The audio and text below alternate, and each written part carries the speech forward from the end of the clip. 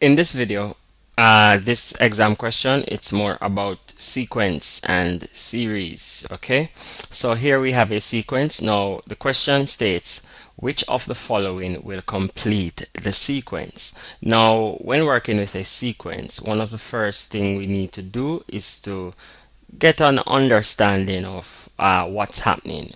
Where is the sequence going? Is it increasing? Is it increasing, meaning is it going up, or is it decreasing? Is it going down?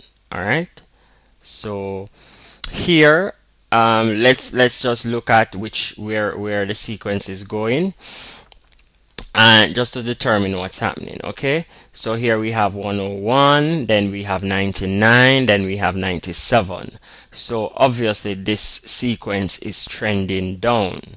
Okay, so we have a downward movement. So we have a downward movement in our sequence. Now the next thing that we need to look at, we need to take note of what is the difference, okay, or how much are we decreasing by. Now when I look at 101, the first number or the first term in the sequence, it's 101. When I look at the second number in the sequence, it's 99. So I'm asking myself, what is the difference between 101 and 99? So I know that I would have a 2 in between there, okay? Because if I should subtract 99 from 101, I would get 2. And we could do this quickly on our calculator. Okay, so let's just pull up our calculator quickly. So here, if I have 101 minus 99, that would be equal to 2. All right, good. Now let's check again between 99 and 97 if we are decreasing by 2 again.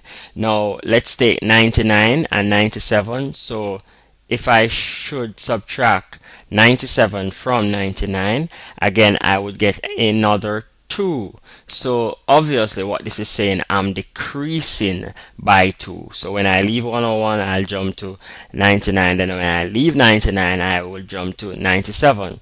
Now this is the important thing to note in a sequence, what you're increasing by or what you're decreasing by. In this case, we're decreasing by 2. So we're going to look at these numbers now, these options, option A, option B, option C, and option D, to see which one of these sequences are decreasing by 2. Here I have 95 and then I have 94. Okay, so this would be out because here I'm decreasing by 1, 95, 94, and then 93. So that's out. Then here I have a 96. Then I have 95, then 94. So again, by process of elimination, B would be out because there I'm decreasing by 1. Now, if you note here, I have a 96, then I have a 94, then I have a 92. Here I am decreasing by 2. However, if you notice this first term here in the sequence, 96, and when you compare it with the last term that they gave us here, which is 97, the difference there would be 1. Okay, even though this sequence is decreasing by 2, it wouldn't match with this because this is 97 and this is 96, and that difference is still 1, so that would be eliminated. So obviously part D would be our answer, okay? Because when you look at part D carefully, where we left off up top is at 97, and then we would pick up at 95, then 93, and then 91. So that would be our answer, okay? And it's like that. Feel free to post a comment or a question if you're still not clear, and we'll get back to you as soon as possible.